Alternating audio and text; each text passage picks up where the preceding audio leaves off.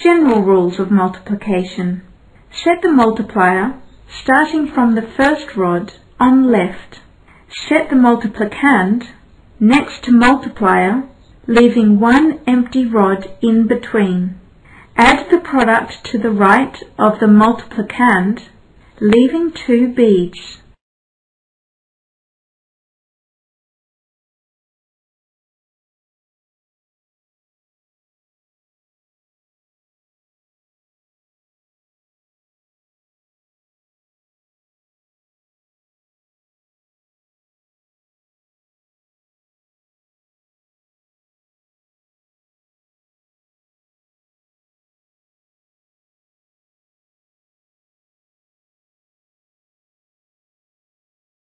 Example: 12 multiplied by 34.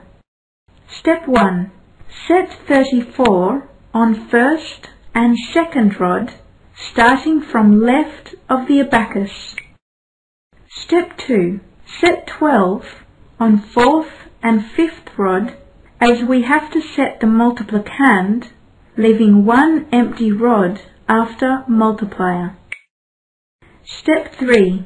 Multiply 3 of 34 with 1 of 12 and set the answer on 8th rod, as we have to set the product, leaving 2 empty rods after the multiplicand.